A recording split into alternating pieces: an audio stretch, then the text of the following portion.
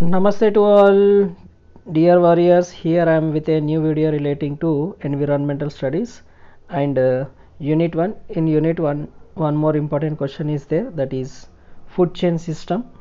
So this may be asked as a short question also sometimes, so don't ignore anything. 5 mark का question हो जाता कभी कभी. So without wasting further more time, let us discuss the food chain. The sun is ultimately source of energy on earth. Okay, it provides energy required for all plants, okay, life. The plants utilize the energy for the process of photosynthesis, which is used to synthesize their food. During the biological process, light energy is converted into chemical energy. This point you need to write. See, sun is the ultimate energy source, one point. Next point you need to remember is this energy, it will be used in the process of photosynthesis for the purpose of making food. During the biological process, light energy is converted into chemical energy and it is passed on through successive levels. The flow of energy from producer to consumer and eventually so as an apex predator or detritivore is called as food chain. So how energy is moving from producers to consumers is nothing but our food chain is all about. Okay, dead and decaying matters along with the organic debris broken down into constituents and scavengers. The reducers then absorb these constituents after gaining the energy. Reducers liberate the molecules to the environment, which can be utilized again by producers. I can understand you are unable to understand those things. So through this food chain diagram you can understand.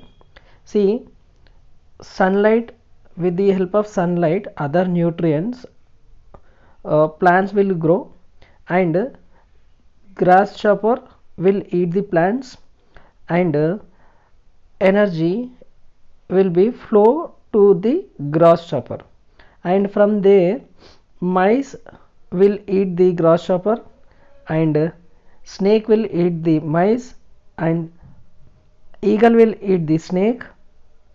Like that it will flow.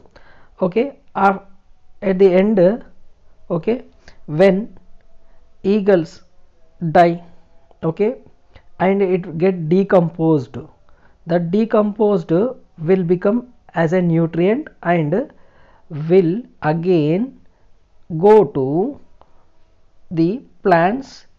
So this is what food chain is all about. So see here, the grasshopper eat the plants. Okay, plants are the producers. Okay, remaining all are consumers. Next, maize eat the grasshopper. Next, snake eat the mice. Then fourth, eagle eats the snake. When hawks die, that is eagles and other things, okay, fungi breaks the bodies down and turns into nutrients. So fungi and other bacteria will become and it will become as a nutrient. Nutrients along with the sunlight and water cause to grow the grass again. This is about food chain system. So this is about food chain system. Next concept is food web. Food web is a network interconnected food chains. See, food web is nothing but it is a interconnected network of various food chains. It comprises of all food chains within a single ecosystem. Okay, మొత్తం అన్ని కలిపి ఒక ఎకోసిస్టంలోకి వచ్చేస్తాయి. वो एक ecosystem में आ जाते पूरे फूड चेन्स का इंटरलिंक करना ही क्या है, फूड वेब है. It helps to understand the plants ले foundation of all food chains because they are the producers. In marine environment, okay, phytoplanktons form the primary producers. Marine means water. In water, small insects, okay, placocoins will be there. Those will be the main source. Food web in any ecosystem, okay, there are many food chains, and generally most plants and animals are part of the several chains.